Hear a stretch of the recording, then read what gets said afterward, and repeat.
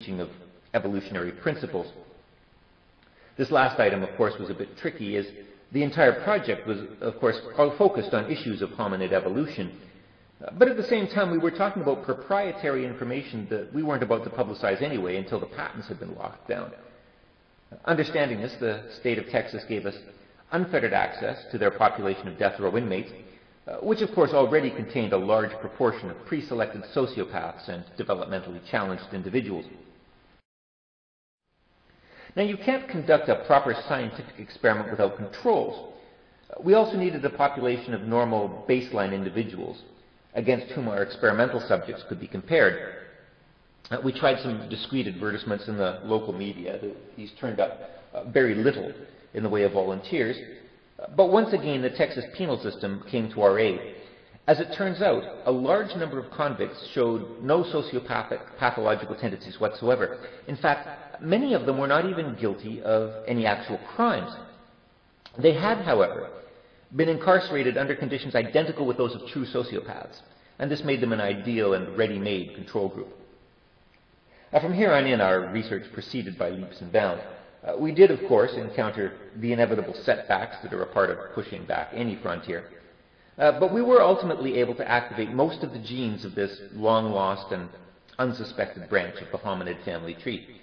In fact, not to put too fine a point on it, we were actually able to resurrect from baseline humans something close to our long-lost cousins, and to learn a great deal about what they were and where they came from. We are dealing with a short-lived offshoot of the human race that arose somewhere between 400,000 and 500,000 years before present, and which died out only recently. Taxonomists are divided on what exactly to call this creature. Some say that it's a whole new species. Others point out that it obviously interbred with us, so there was never complete reproductive isolation. A few little old ladies down in the corner say we shouldn't give these guys any kind of special status, that they were basically just a bunch of cannibals with a consistent set of deformities. And you don't classify Down syndrome's people as a separate species. I'm taking a middle road here. I'm calling it a subspecies. Here are some of the suggested names currently under consideration by the Linnaean Society. I don't know if any of them have actually been decided upon yet.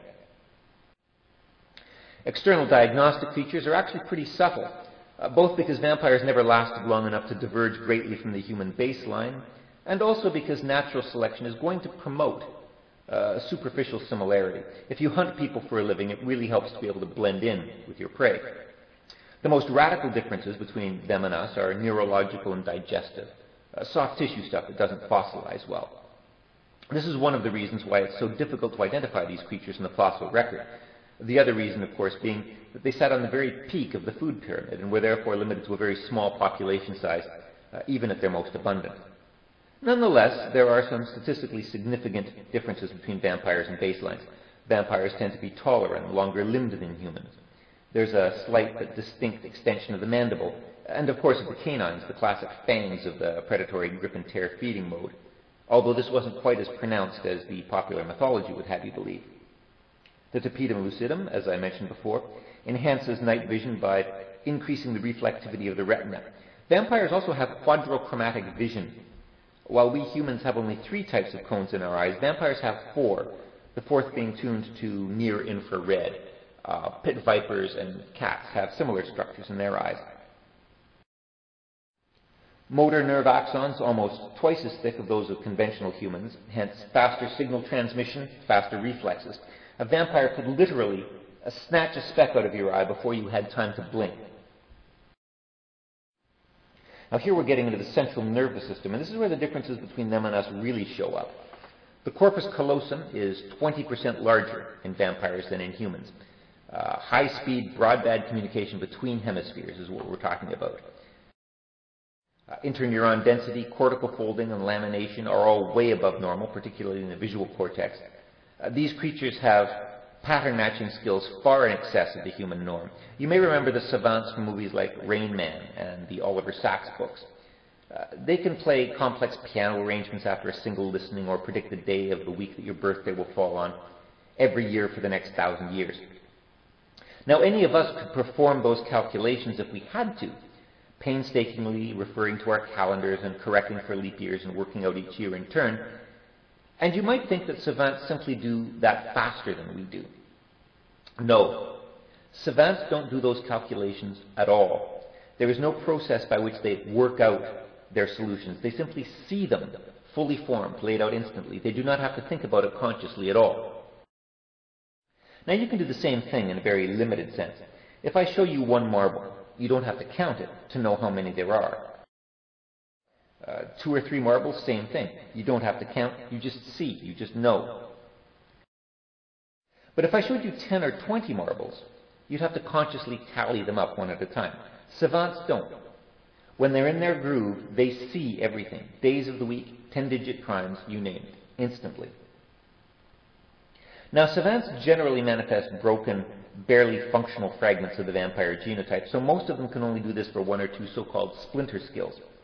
Real vampires were omnisavants. Their groove extended to pretty much every logical and pattern-matching dimension known to man, and more besides.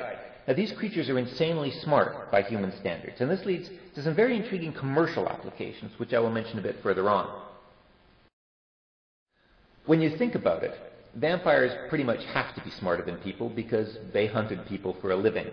Lions are smarter than gazelles for essentially the same reason. Something else vampires have to be, for related reasons, is clinically sociopathic. Now, among our own kind, a total lack of conscience or empathy for one's fellow beings is considered a pathology. We grow out of it after about the age of 2. All small children, of course, are clinical sociopaths. Among vampires, though, sociopathy is an essential survival trait that persists right into adulthood, much as it does in domestic short-haired cats. If you felt empathy for your prey, you'd starve to death.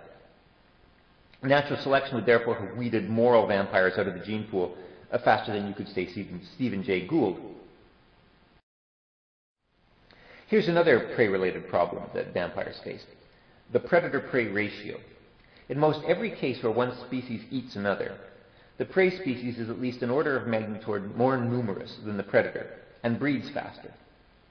And the reasons for this are obvious. The transfer of food energy between trophic levels is very inefficient. Cows have to eat 10 kilograms of grass to make 1 kilogram of cow. It takes 10 kilograms of cow to make 1 kilogram of human, and of course, it takes 10 kilograms of human to make 1 kilogram of vampire. So at any given level, you better make damn sure that the level below you outproduces you by at least 10 to 1, or you will exterminate your own food supply. Vampires were therefore caught between a rock and a hard place. Their metabolic and reproductive rates were pretty much the same as ours, nor was there much wiggle room to change this. It takes a certain non-negotiable amount of energy for any warm-blooded creature to reach a certain size and maintain a certain level of activity, and you can't cheat the laws of physics. What you can do is cut back on your activity levels. I mentioned earlier that Donnie's blood showed elevated levels of leukonthalin, the hibernation peptide. It turns out that vampires conserve energy and their food supply by extended periods of hibernation. And as you know, suspended animation is not uncommon even among higher animals like birds and mammals. Shrews and hummingbirds have very high active metabolic rates. They would starve to death if they didn't shut down overnight. Elephant seals maximize their breath-holding time on the sea floor by going into deep torpor while waiting for prey to happen by. Bears and chipmunks cut costs by sleeping out winter food shortages, and this lungfish can curl up and die for 4 to 7 years, waiting for the rains to return. Now, vampires were able to shut themselves down for decades, desiccating down to this beef jerky condition and entering what's commonly known as the undead state.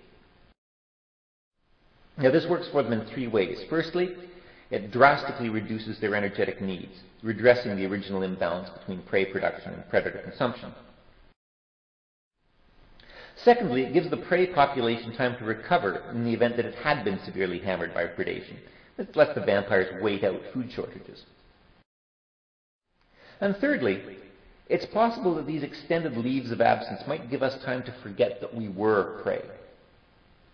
Now, humans had, after all, grown pretty smart by the Pleistocene. We were smart enough to pass information from generation to generation, but we were also smart enough for skepticism. And if you haven't seen any night-stalking demons in all your years on the savannah, why should you believe some senile campfire ramblings passed down by your grandmother? We were likely to get careless after a few decades with no vampires on the horizon. And this would make us easy pickings when they basically came out of retirement. Now, this last point remains conjectural and